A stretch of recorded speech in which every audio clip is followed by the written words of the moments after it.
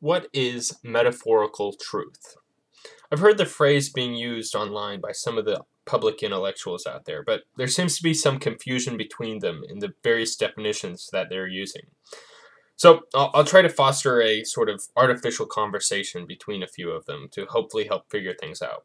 Let's start with the evolutionary biologist Bret Weinstein, since he coined the term. We tend to think of intellect as having evolved because knowing what's true gives you an advantage. But there's actually nothing that says that the literal truth is where advantage lies. And so I have a category that I call literally false, metaphorically true. These are ideas that aren't true in the factual sense, but they are true enough that if you behave as if they were true, you come out ahead of where you would be if you behaved according to the fact that they're not true. So let me give you a couple of trivial examples that won't be controversial. Porcupines can throw their quills. Not true. However, if you live near porcupines and you imagine that porcupines can throw their quills, you'll give them some space. If you don't, you may, realizing that they can't throw their quills, get really close to one and it may wheel around and nail you with a porcupine quill, which can be extremely dangerous because they are microscopically designed to move in from where they puncture you over time, and they can puncture a vital organ or you can get an infection. So the person who believes that a porcupine can throw their quills has an advantage that isn't predicated on the fact that this is actually a literal truth, right? So, a metaphorical truth is a belief that is literally false, but it still enhances one's evolutionary fitness if this belief is put into practice. Another good modern example that he's used before is the treat every firearm as if it is loaded rule. It's a false belief, but because there is a great risk in accidentally injuring or killing someone from carelessness, this applied fiction is adopted in order to avoid needless harm. And of course, there's the natural objection made by Joe Rogan here.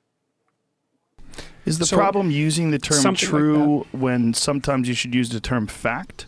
Like yes. 1 + 1 is 2, that is a fact. 1 + 1 is 2 is also true. You throw some water on a match, that is, and it'll go out. That's a fact. Yes. Right? Well, as I see it, at least, there is this overarching truth, the one that Sam Harris was pointing to, the one I think you're pointing to also, and the one I'm imagining we all subscribe to. Sure. Right? There is the testable truth that reveals itself in the laboratory or in a careful experiment in the field. And that really is the top-level truth. But then there are the truths you can't speak yet. Now, the Eastern Orthodox icon carver Jonathan Pageau weighs in as a response to this. Now, did you notice what just happened here? So beyond the slightly condescending tone of wanting to attribute his opinion about scientific truth to everyone in the room, as if obviously we all agree that scientific truth is the top level truth, is the overarching truth. I mean, it's so obvious that he would not dare to think one so simple-minded as to consider anything else. And then it's funny because he kind of does a double take looking at Jordan, because that is exactly the point Jordan has been arguing against with Sam Harris. But beyond that, can you spot the supreme irony? Because the only way he can make his point about the superiority of testable truth that reveals itself in the laboratory is by using a metaphorically true but factually false, using his own structure to say it. So he has to say that this testable truth is top-level truth. But you know, I looked for hours on that top shelf and I couldn't find it. But the second one is better, because he says that factual truth is the overarching truth, which reaches sublime levels of irony and contradiction because, well, number one, obviously, if you look over your head, you will not see this testable factual truth. And number two, if we even look at what that means, how an overarching truth is precisely a truth in which other truths are embedded. It's not just truth, but it's, the truth of truth, let's say, or the structure in which other truths are contained. And then in his very statements, he embeds factual truth within the metaphorically true but factually false language of hierarchy, which is, by using the language of up and allusions to heaven and transcendence, it is the very language of religion. So, a metaphorical truth for him is a truth in which other truths are embedded. So any statements that use hierarchy or values within them are not scientifically factual statements, but they're instead a metaphorical usage of comparison between human subjectivity and in relation to factual reality. So Pageau points us back towards the standard definition of metaphor, to relate one thing with another in order to draw attention to a similarity between the two of them. In writing, oftentimes, metaphor is used to relate the fictional world to the factual world. For instance, The Crucible by Arthur Miller on the Salem witch trials was used to point out the similarities to the present McCarthyism occurring at that time. Now, speaking of stories, we can look at the aforementioned psychologist and author Jordan Peterson's perspective on truth that he's been trying to articulate for a while now, sometimes referring to what he calls meta-truths. That's what you do if you're an author, right? Because in a book, you don't want the book exactly to be about what ordinary people do in ordinary times in their life. It's like, you already know how to be ordinary during ordinary times of your life. That's not useful. You wouldn't watch a videotape of yourself. Imagine you videotaped yourself during a day, and then next day you watched that. It's like, God, who would want to do that? So what seems to happen in stories is that they distill. So they watch people watch people, and then they tell stories about what they see, but they leave a lot out of those stories. Everything that's boring, hopefully. And then more and more stories about exciting things get sort of aggregated, and then maybe a great writer comes along and writes something really, really interesting. Profound character transformations. And then you say, well, that's fiction.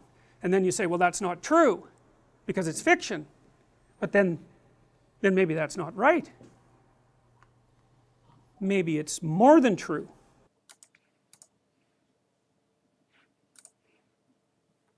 So it's like there's waves of behavioral patterns that manifest themselves in the crowd across time. The great dramas are played on the crowd across time, and the artists watch that, and they get intimations of what that is, and they write it down and they tell us, and then we're a little clearer about what we're up to. Like a great dramatist like Shakespeare, let's say, we know that what he wrote is fiction, and then we say, well, fiction isn't true. But then you think, well, wait a minute, maybe it's true like numbers are true. Numbers are an abstraction from the underlying reality, but no one in their right mind would really think numbers aren't true. You could even make a case that the numbers are more real than the things that they represent, right? Because the abstraction is so insanely powerful. Once you have mathematics, you're just deadly. You can move the world with mathematics, and so it's not obvious that the abstraction is less real than the more concrete reality. So for him, fiction is true like numbers are true. They're an abstraction and a simplification of the underlying reality. And you can think about this in the same way that you might take a Myers-Briggs personality test or something. Out of a large questionnaire, there are similar types of people that will answer the questions in the same way. And from that, you can get a low-resolution personality type. Once you get enough things that share similarities, you can create a category to fit all of those subjects together into a singular frame for understanding. Now, Peterson has also brought into the point that survival for a creature is a necessary adjudicator for something to be considered truth. As surreptitiously stated following Nietzsche, if it doesn't serve life, it's not true. Which can lead well into the author and philosopher Nasim Taleb's take that I think is relevant to this subject. There's a trader who is a fellow who wrote a book on how I lost $1 million, which at the time when he wrote it is very respectable. $1 million was a lot of money. Okay, now they didn't have the Obama years and Greenspan, the printing. Okay, so how did he lose that $1 million? He traded green lumber, and he knew everything about green lumber. He knew the statistics, the physics, the chemistry, everything, the supply, the demand, the geography, the consumption. He knew everything about green lumber, read every magazine, every book he could find on lumber. And he lost all his money. Turned out there was in a pit a fellow, an old trader,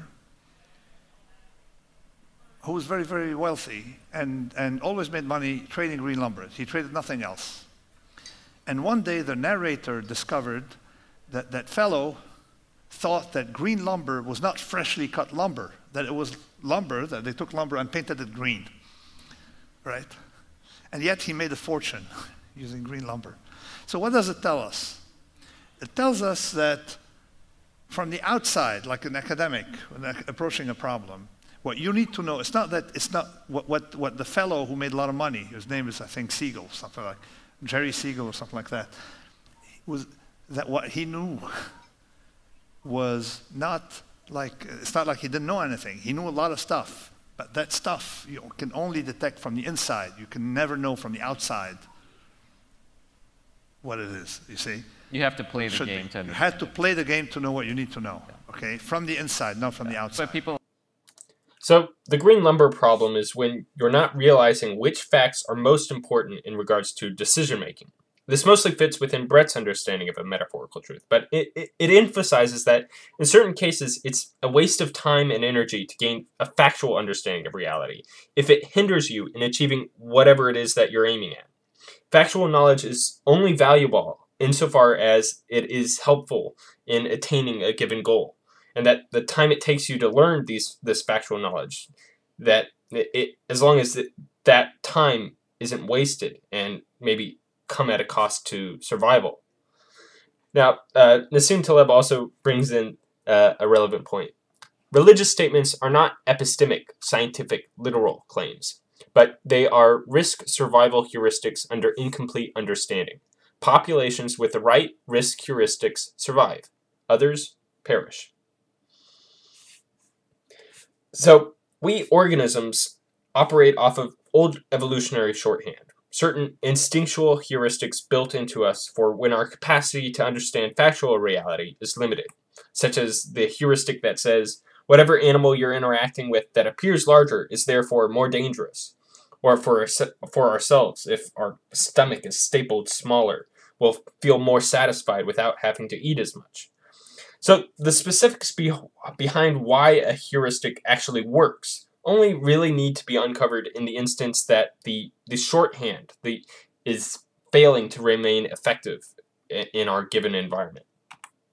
So, after going through all of these, I think I understand the definitions for these various forms of metaphorical truth as something like a simplified conception of a phenomenon, or a motto that furthers an end goal that when it's put into action, or a heuristic that is true more often than it is not, or a story composite out of true or factual elements, or an understanding of reality based within and in regards to the values shared by those subject to said reality, or a comparison between multiple things, especially in relations of value between the two.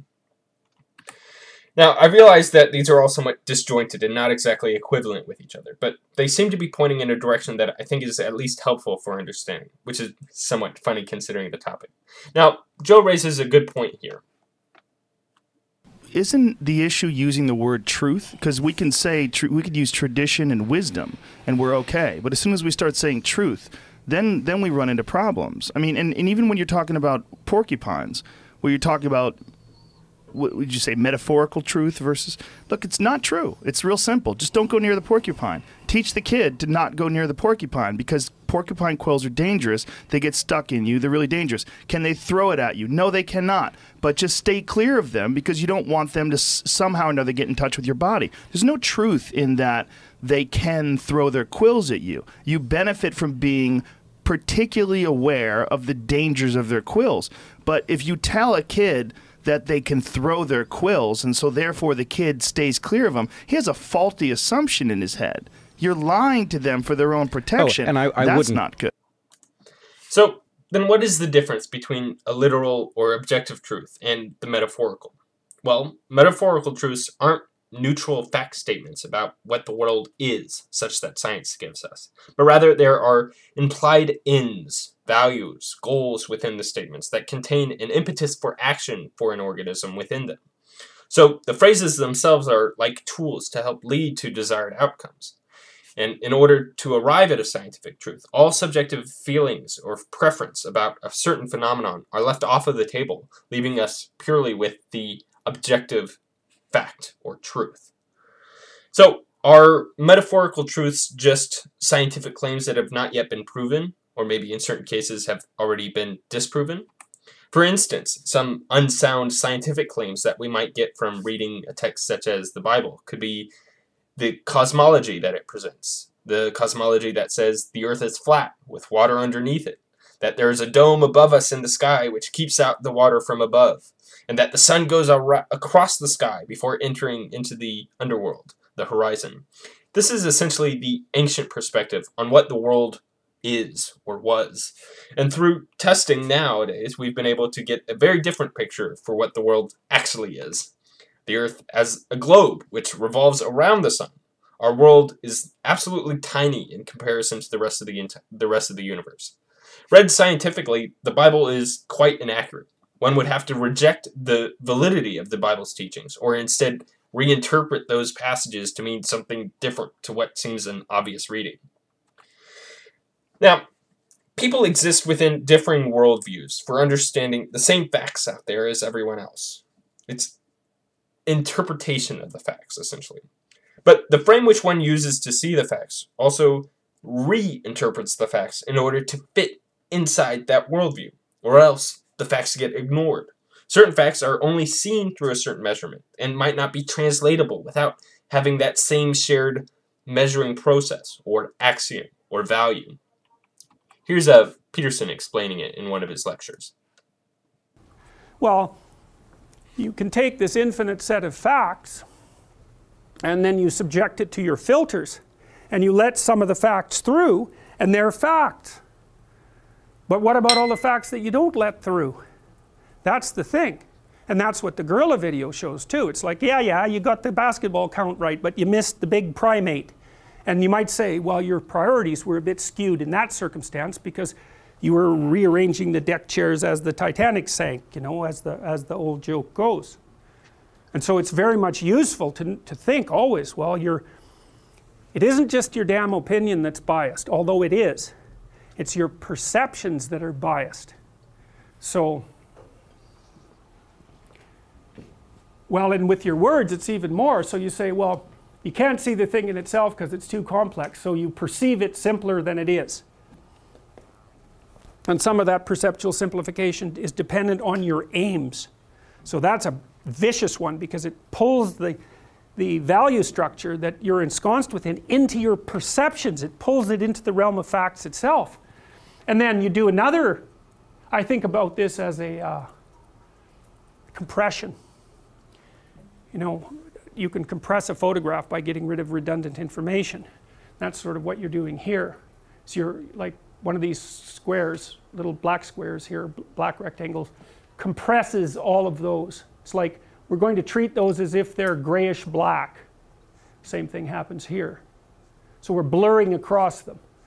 So we have a much less high resolution image here. So you take the thing in itself, you perceive it as a low resolution representation, and then you take that low resolution representation and you replace that with a word, and so the word is a twofold compression. And then when someone tosses you the word, you unpack it into the low resolution perception and then maybe into the world itself if you can do that, but probably not. So that's what we're doing. We're taking the complex world, we fold it into a simple perception, we fold that into a word, we throw the word to someone else and they unpack it. And the only way you can unpack it, of course, is if you've had enough similar experience so that you have the reference for the word already in your experience. So, which is why you have to use simplified language with children, right? Because there's no point tossing a child a concept that he or she can't unpack. Now, there are many different types of frames that we can all use for encapsulating and comprehending the same facts for relation to our specific context context-dependent lives or present needs.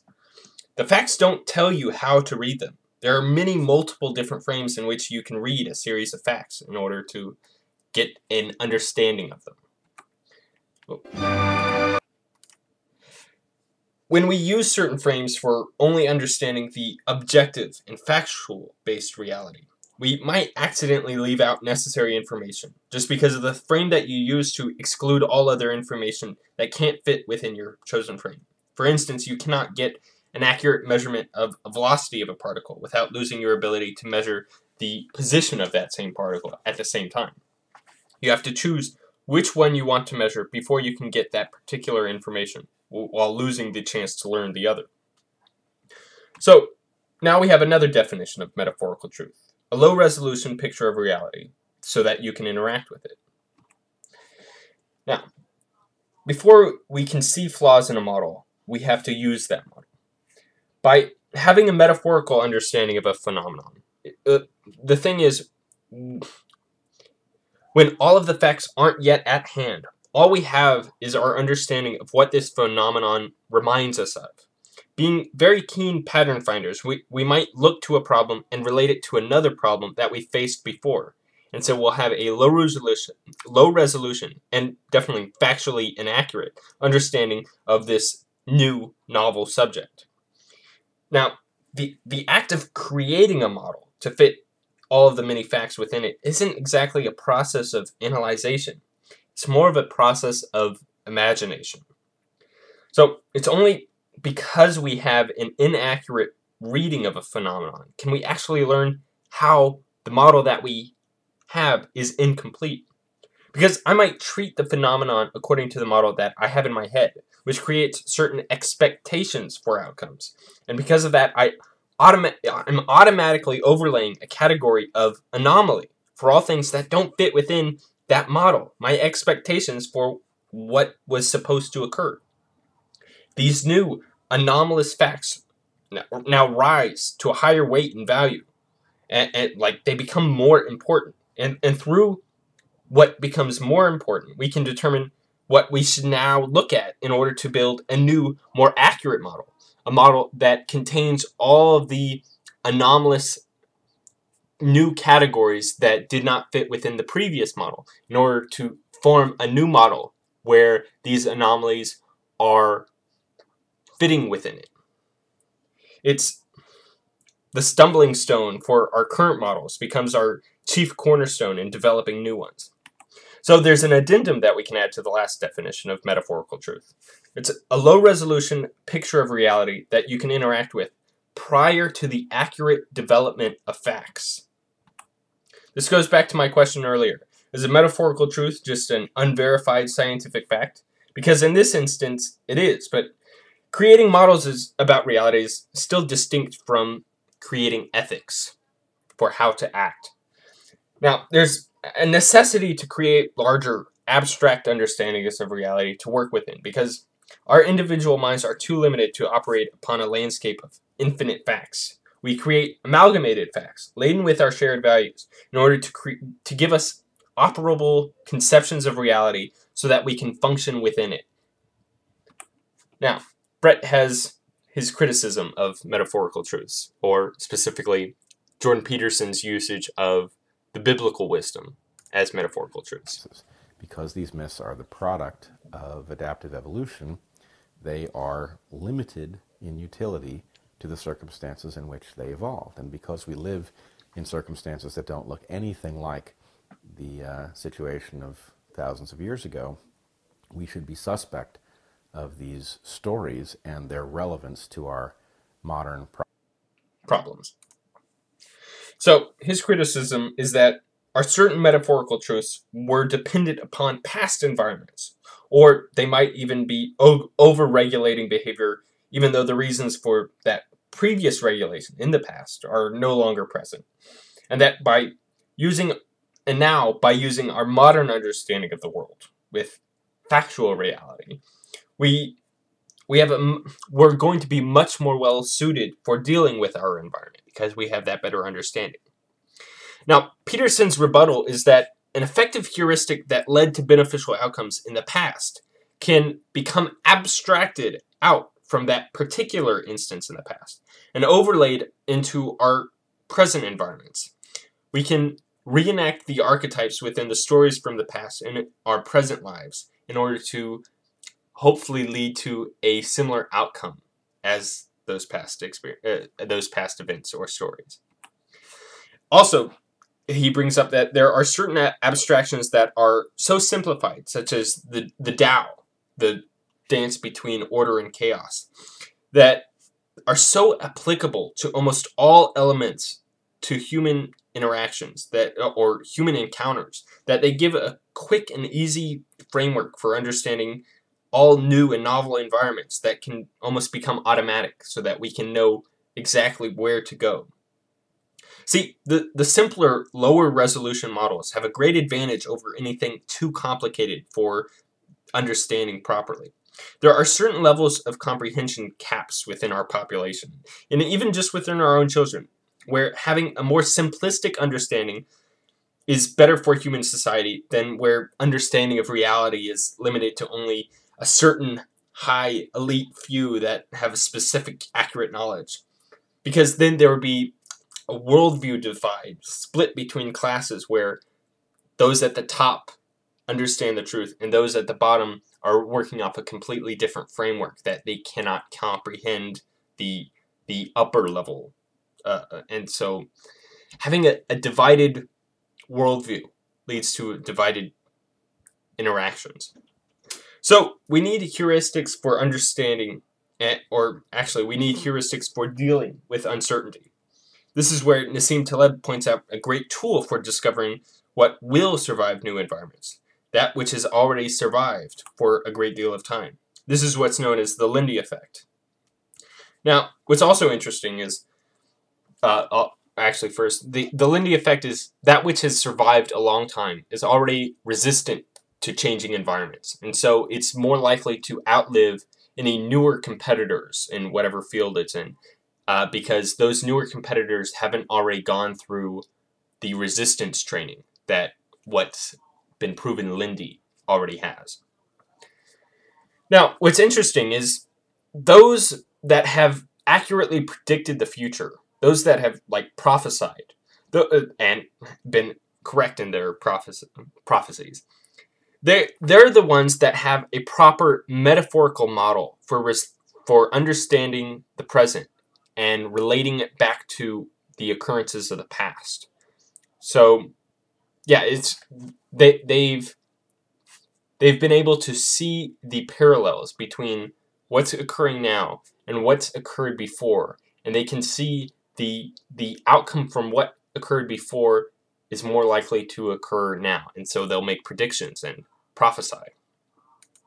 Also, what Joe Rogan doesn't get about the lie of porcupines can throw their quills, it contains an aggrandizement of the nature of porcupines so as to better motivate the avoidance of them, especially when teaching children. If the factual statements about the dangers of porcupine quills are not enough to instill wariness into the child, then that child might endanger his or herself needlessly.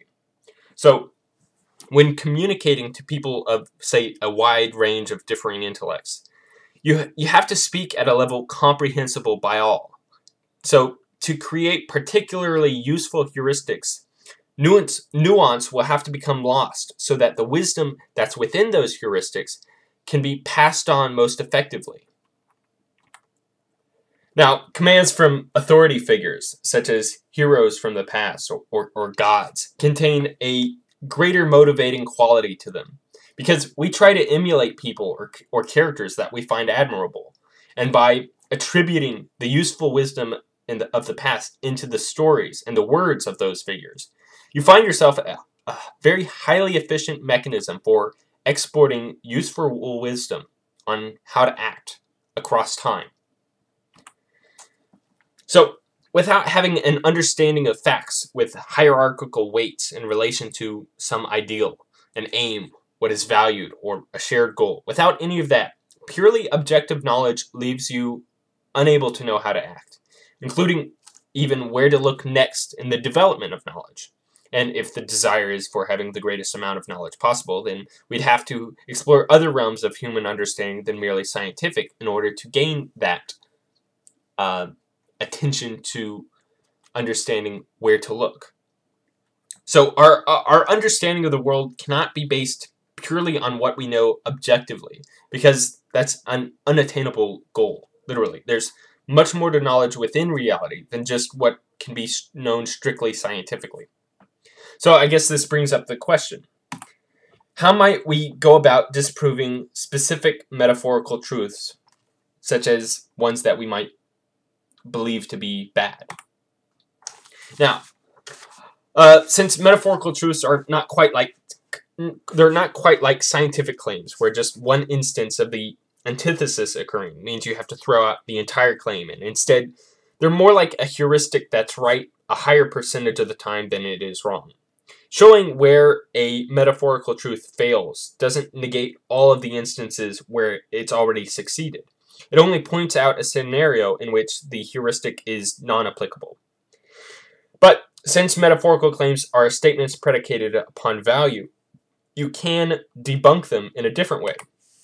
Central values can be argued against by pointing out how we wouldn't like how the world might look if these specific values were carried out to their extreme, or how multiple values that are held come in contradiction with one another, or maybe how the end goal that's implicit within a metaphorical truth claim is actually not achievable by the method of proposed action within said claim.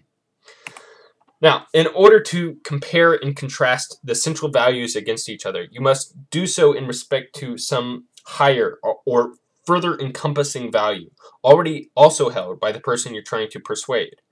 Generally, not just by appealing to facts, since remember, those facts can be reinterpreted in many different ways, not just according to how your specific worldview uses them. Now, what are some bad metaphorical truths? Let's be aware that just because truth is laid out within metaphor, a statement containing an implicit understanding of value, that doesn't automatically mean that a metaphorical truth claim is one that should be followed. The heuristic that power plus privilege equals racism is a highly effective tool. The thing is, it's a highly effective tool for creating rationally justified hatred between groups of people. That doesn't mean that we should want that outcome. But anyway, we might not be able to show how a metaphorical truth isn't desirable just by pointing to any particular instances of it going wrong, but instead by showing how what we thought might be good outcomes are actually bad outcomes, and essentially showing how the maxim in its universal purpose is in fact bad, and that then changes our framework for looking at X in this scenario. Now, Nietzsche did so regarding the metaphorical Christian truth of "by faith ye shall be saved," by showing how it's completely incentivizing the wrong ideas about what is thought to be good. He begins by making the case that uncovering truth requires sacrifice and suffering. And since the retention of faith gives one freedom from suffering, faith stands in the way of developing truth. He succinctly puts it, "Faith saveth, consequently it lies." Now, let's look at some other negative metaphorical truths, such as those laid out by moral psychologist Jonathan Haidt. The three great untruths, as he calls them, residing within many American college campuses today, from his book, The Coddling of the American Mind. These untruths are something like, we must avoid that which makes us feel threatened. My subjective experience cannot be argued against. And the world is divided by good people and evil people. Now, Haidt and Lukianoff point out how these untruths emerge out of a culture of safetyism, the central value or idea that people should never have to experience anything unpleasant, and that they must be protected from this as much as possible. These metaphorical truths come at a great cost to social interactions, where people are fired for making a social taboo, or hunted down for not conforming to the demands of the oppressed. That's the thing. Any value centrally held comes at the cost of sacrificing whatever stands in the way of the furthering of that central value. That central value is our focal point for morally interpreting the world. Now, let's consider the objections raised from the realists, such as Sam Harris. by looking at some of the problems with metaphorical truths.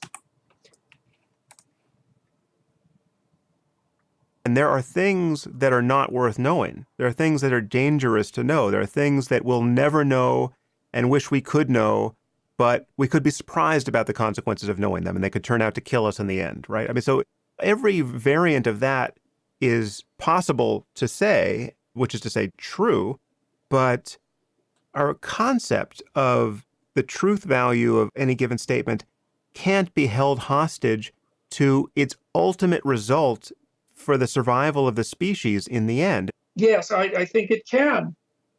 That's where we disagree. I could be sitting in a room in my house and say, well, there's no fire in this room, and the rest of the house could be on fire. And it's factually true that there's no fire in this room, but as a theory, it's a pretty stupid one. That's just an incomplete and a consequentially incomplete description of your situation. But that's exactly my point, though.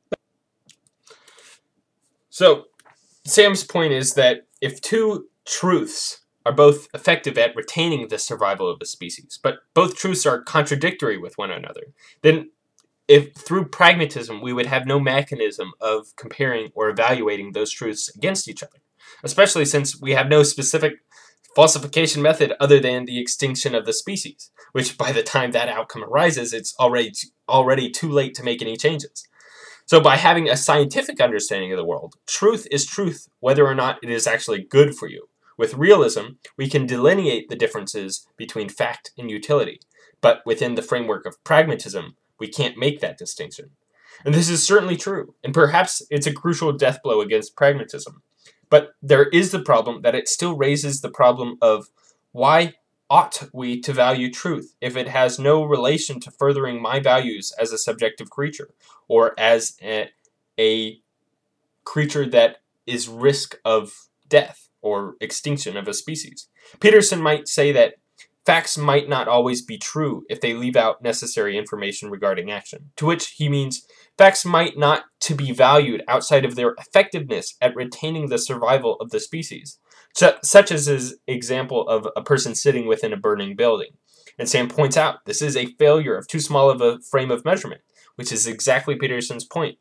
There are narrower and broader perspectives of context for how much information is to be fit into each factual truth claim.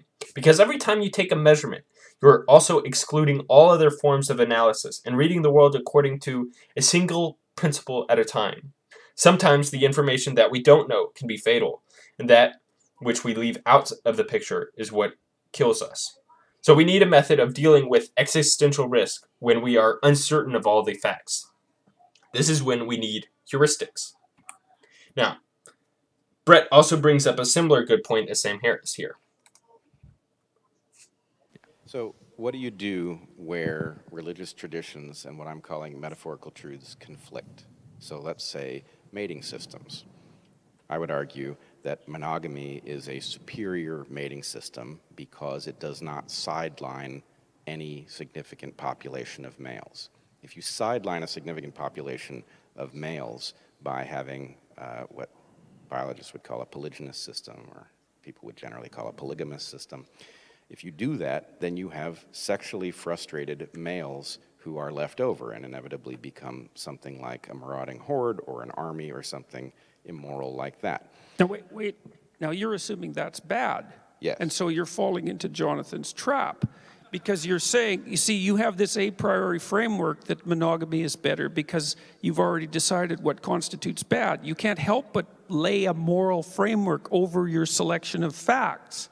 And so that, I mean, I'm not trying to trap you. I know this is a crazily complicated problem. Yeah. But the idea that the fundamental idea is that you can't select the damn facts and order them, which you have to do. You have to do it without applying an a priori moral framework. Right. So I would say I am applying an a priori moral framework. I am not treating this as a, I mean, you know, we could also look at the behavior of people as a physical process. It's equally a physical process as it is a moral behavioral process.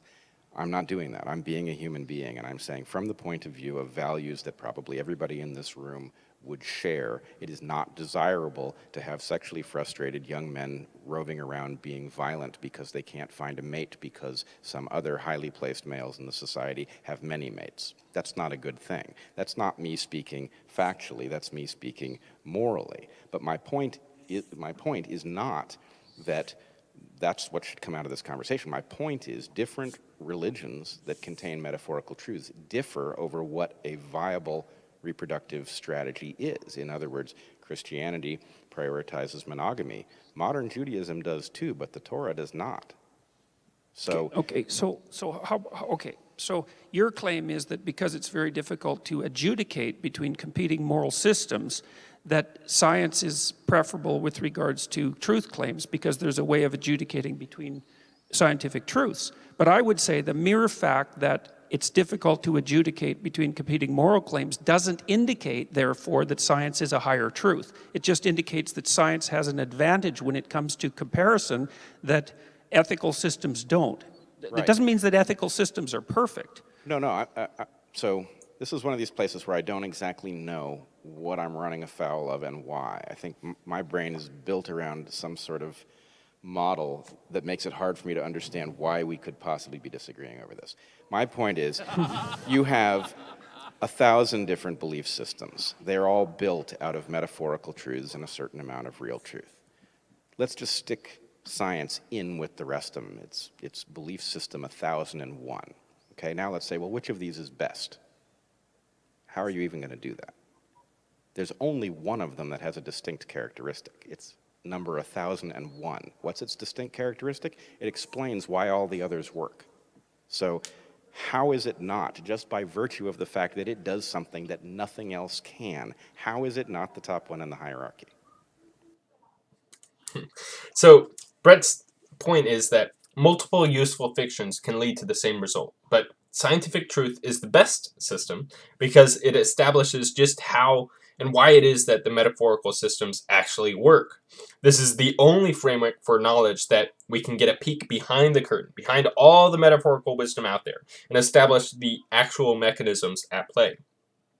Now, of course, science is not prescriptive, nor can it be, but it can determine the end results of things, insofar as the subject is an already studied phenomenon. So Bret is right that science is a fantastic framework in comparison to the others, because science can determine the reasons behind functionality. However, as pointed out by Jordan Peterson and Jonathan Pageau, the end results of actions do not tell you the value of the actions. Only by relying upon your a priori moral framework culturally embedded within you can you describe those results as being either beneficial or detrimental, because it requires some sort of subjective understanding of what is good in order to determine whether those ends match with our conception or not. Even further, we need to have a conception of desired outcome before we can even begin to use any words like work, function, adaptive, properly, best, or even effective, or any words like those. Those words don't mean anything if they're not in reference to a specific, already recognized end goal. Now, what I don't think many people understand is that there's a severe limitation in communicability when adopting belief system 1001. Methodological naturalism leaves off a primary component to reality, which is consciousness, and the ideas and values that exist only within the world of subjective experience, as an agent with intention, making choices within reality. If you limit yourself to only the perspective of reality that science gives us, then there is no basis for comparing certain phenomenon against others in order to determine and organize according to a specific value. To hold worldview 1001 as primary is to shoot yourself in the foot by taking more off of the table than you might have imagined, because science doesn't have value within it. Even staying within the domain of science, in order for us to even find good reason to seek out a scientific understanding of of certain aspects of the world, we must first find the potential information to be valuable to us as subjective beings. For instance, it would be a perfectly scientific endeavor for me to analyze and tabulate every grass clipping from my lawn. But to expend the energy to bother doing any of that would be a complete waste of my time. I'd much rather force myself to finish a book that I need to get through. You see, our expectations for how we wish the world to become affects our choices for looking at what we do not yet understand. So before we can even begin to create new scientific facts, we have to have value for the possibility of what those facts can bring us. Now, Sam Harris and certain others are attempting to create an understanding of the world with human experiences re-included back into the picture. It's a scientific fact now that there are people that are experiencing pain and suffering.